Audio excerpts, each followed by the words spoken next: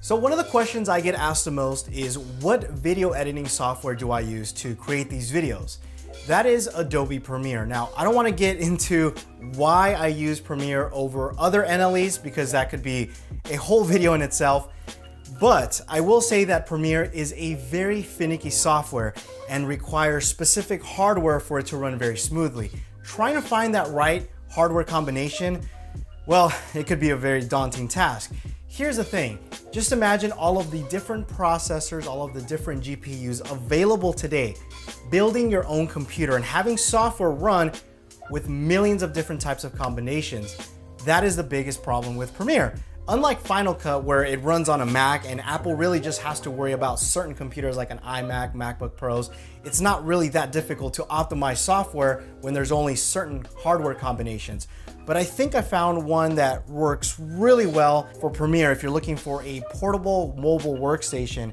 And this is the HP ZBook, which I've been running several months, and it runs Premiere flawlessly. And I'm gonna tell you what hardware combinations I picked because you can configure this computer any which way you want. So let's start off with the processor. Now, I went with a Core i7 mainly because my PC runs a Core i7 and I wanted to be able to still do day-to-day tasks. You can pick a Xeon processor, and most people might even recommend to go that route. But just given the fact that I've had really great success with a Core i7, I decided to stick with a Core i7, and so far I've not regretted it.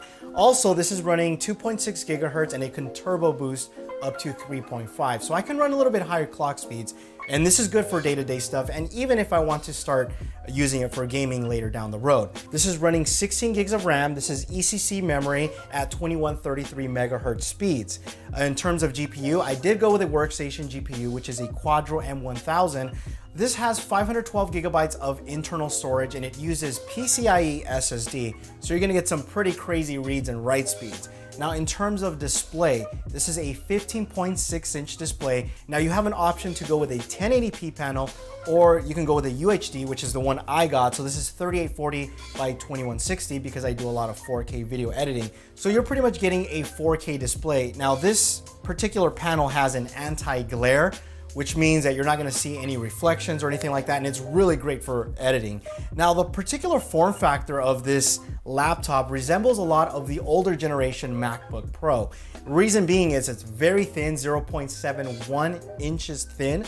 The overall weight is 4.4 pounds, which is the exact same weight as the older generation MacBook. I think the new one weighs 4.1 or 4 pounds exact, which is not really that much of a difference.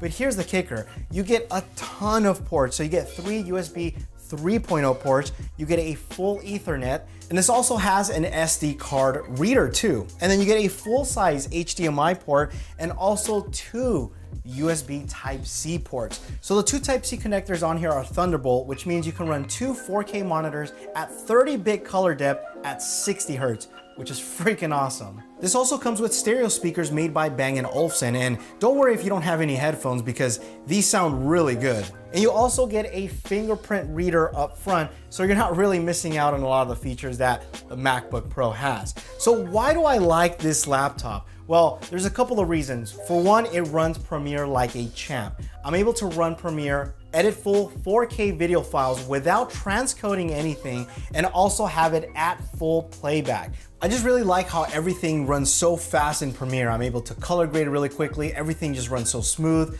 The fact that I can do this on a laptop is something that I probably never thought that I could do with Adobe Premiere. Like I said, just the different types of combinations that it takes to run the software really good. And just being able to do that on the go is something that I've been really wanting to find in a laptop. And on top of that, get 9 hours of battery life. When I run it hard, I get about 4.5, but when I browse the web, just kind of chill and just, do little minor things, I'm able to get 9 hours of battery life. But here's a fun fact. NASA actually uses these exact same workstation computers up in their space station. So how cool is that? Now, I'm gonna leave my configuration and the parts that I picked down below in the description if you guys are interested in picking this particular model up. So I'll leave everything down there for you guys to take a look at, especially because you can pick different combinations. And I know that maybe this combination works great for Premiere, but it may not work great for gaming. But the best part about it is all of these components can be taken out and you can later down the road upgrade should you want to do that. Follow me on Snapchat if you guys want to watch behind the scenes. Thanks again for watching, and you will catch me in the next one. Adios.